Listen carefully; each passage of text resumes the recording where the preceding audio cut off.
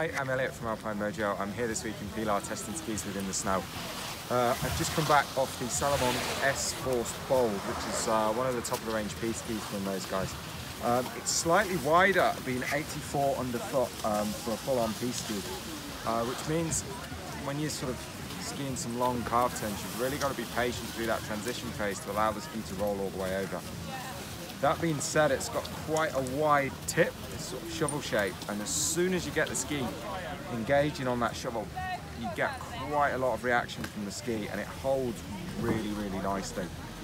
It's not a ski to be cruised on. I think the ski needs to be skied pretty hard. It handles even better when you're going at a bit of speed and coming down something a bit steeper. It's pitched towards the expert category, and I think that's exactly where it should be. I think if you enjoy really putting a lot into your skiing and getting a lot back from it, then I think this ski would be great for you.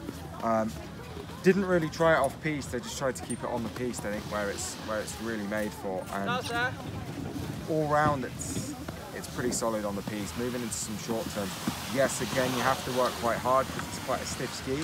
But once you get onto the tip of the ski really engages and it really works through the turn.